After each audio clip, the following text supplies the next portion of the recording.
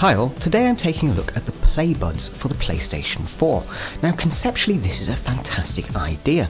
A lot of people have commented to me that when they've switched from something like the Xbox 360 or Xbox One over to the PlayStation 4, they found the controller doesn't quite fit their hands as well as they kind of liked from the Xbox days. Now in part this is down to the length of the handles on the PS4 controller. They're a little bit stubby.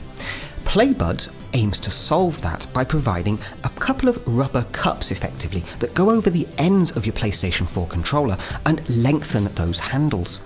Now, it's a great concept, but unfortunately it fails in its execution. For starters, the rubber is far too heavy, adding a substantial amount of weight to the PlayStation 4 controller that I honestly do not like. One of the great things with the PS4 controller is that it is light, so it doesn't weigh your hands down, causing arms and hand strain over time. However, the PlayBudz adds so much additional weight, it becomes uncomfortable to use.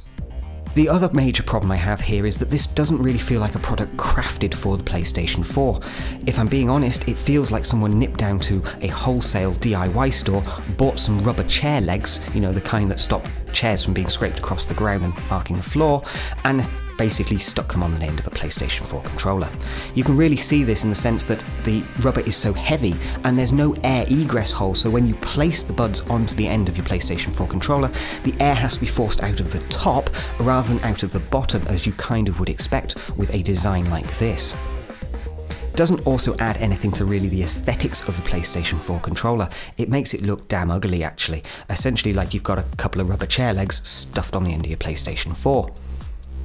As I say, conceptually, I absolutely love the idea. It solves a problem, but the execution leaves a lot to be desired.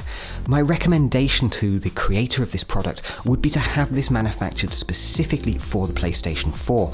Look for a softer, lighter form of rubber, and also put an egress hole at the very bottom to allow the air to easily escape. This shouldn't cause any problem with the fit, and it shouldn't mean the earbuds fall off.